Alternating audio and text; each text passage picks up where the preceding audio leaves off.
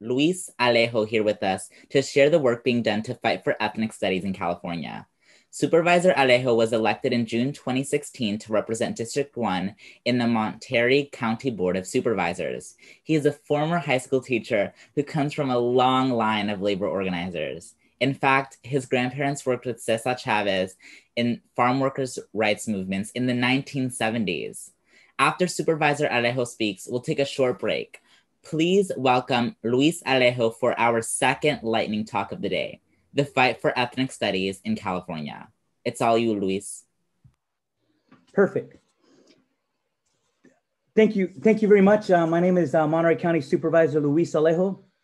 I'm a former state legislator and former mayor of my hometown in Watsonville, California. I'm honored to be part of this National Youth Summit to talk about our fight for ethnic studies in California's high schools. And I was teed up perfectly by the panel that just spoke about the youth organizers. I've been very impressed with a lot of the great work being done across our nation. But I'm a proud Latino elected official on the Central Coast of California, where I represent thousands of hardworking farm workers here in the beautiful Salinas Valley. I'm excited to share our organizing efforts because California next month will likely be the first state in the nation to approve the first ever state model curriculum on ethnic studies by the State Board of Education. And we also hope that our governor, Gavin Newsom, will be the first to sign a bill that will make a one-semester ethnic studies course a high school graduation requirement this year.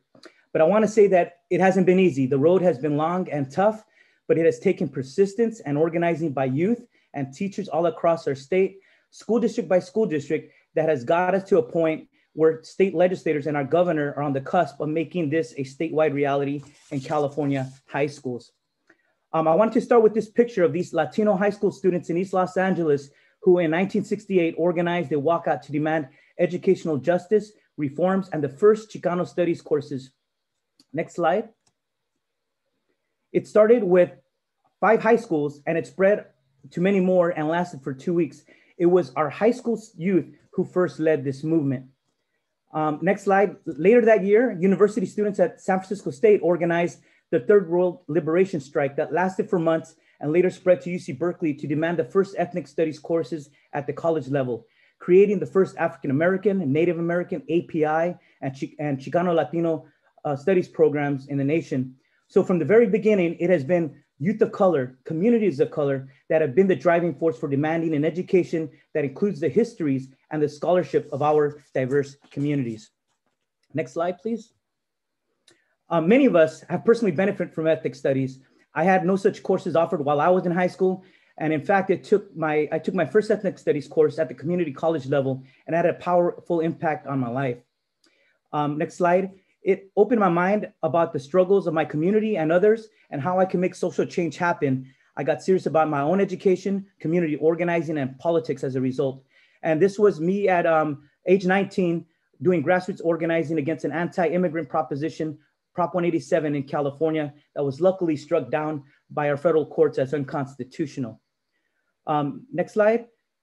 But I also remember the activism of my grandfather, who was a farm worker and who had been organizing with labor leader Cesar Chavez to improve conditions for millions of farm workers in our agricultural fields. This photo here is my grandfather in the black hat standing behind Cesar Chavez at a rally of 1,000 farm workers back in 1974. Next slide, please. And here's my grandfather working in Sacramento, again, trying to push policy at the statewide level to pass laws that would improve the lives of farm workers in California. Next slide.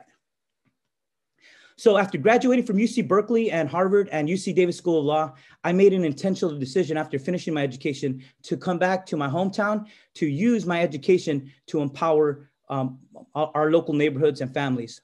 Next slide. My first job was coming back to work as a young legal aid attorney. And then I worked as a staff attorney for the Monterey County Superior Court, providing access to justice to thousands of low-income residents in my community. Next slide. I eventually joined politics, and at the age of 36, I became the youngest state legislator on the Central Coast of California. And during that time, I was proud to author numerous landmark pieces of legislation, including driver's license for immigrants, raising California's minimum wage, ending the use of Redskins, quote unquote, Redskins as a mascot in all California public schools, and also the first ethnic studies model curriculum. Next slide. So when I became a state legislator, I went back to a bill that I drafted when I was right out of law school. I was a Capitol intern in Sacramento, and I drafted the first bill on ethics studies for my boss, Assemblymember Manny Diaz. I got the bill to the governor's desk. Then it was Gray Davis who vetoed it then. But when I became a state legislator in 2014, I authored my own first bill. But again, it got killed in the Appropriations Committee, which is the committee that gives funding for bills in Sacramento. And then the following year, I filed again, but that bill also got vetoed by Governor Jerry Brown. And this is the article in the Los Angeles Times when the governor vetoed my legislation. Next slide. Why was I pushing for ethnic studies? We all know that today in our universities and colleges all across California and across the nation, we have some amazing PhD, master's, and bachelor's degrees in ethnic studies. But at the high school level in California, we had less than 1% of our 1.7 million high school students who even had access to an ethnic studies course. And yet California was the most diverse student population in our public schools, with over 76% being students of color. Next slide. So after several vetoes of my legislation, I decided I needed a different strategy. I began to better organize with grassroots organizations and students and youth, in particular the Ethnic Studies Now Coalition, who had organized to implement ethnic studies at the local level. They began organizing not at the state level, but school by school, school district by school district in places like Los Angeles, San Francisco, Sacramento, San Diego, and even smaller cities like Salinas. The other thing I wanted to do better was to use policy research on the benefits of ethnic studies. And so we used a study that was done by Stanford in 2016, and then Professor Christian Sleeter had a study, and we started using that to boost and bolster our arguments. And also, I wanted to make our legislation bipartisan to show the nation that we could have Democrats and Republicans supporting ethnic studies legislation in places like California. Next slide. So the research was really important, because this is where, as a policymaker, I also needed to educate my fellow legislators, the senators and the state assembly members.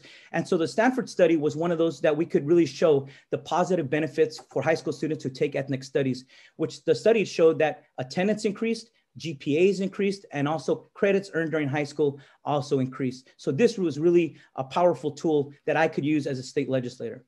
Next slide.